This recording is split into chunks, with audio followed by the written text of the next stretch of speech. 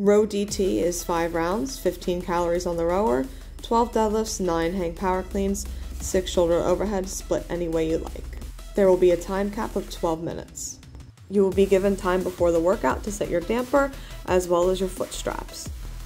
Both athletes will start behind a line right next to the rower.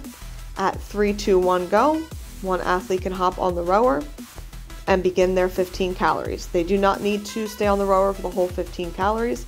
If you would like to split this between you and your partner, it could be split any way you like.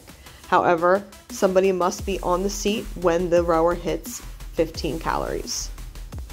Partner 2 will not be able to begin the deadlifts until given the cue by the judge that it is time to go and the row is finished.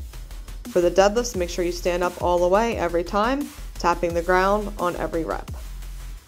You can use any grip that you like on the deadlift. For the hang power cleans, every rep will start from the hang and your elbows must come in front of the bar to complete the rep.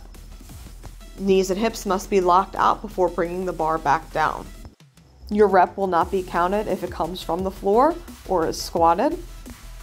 Pause cleans will also not count. Coming from the floor, pausing at the hang position, and then continuing on. For the shoulder to overhead, any type of shoulder to overhead can be performed. Strict press, push jerk, or split jerk. For split jerks, you must bring your feet back to center before resetting. And for all of the reps, you must get your head through and the bar must be over your head.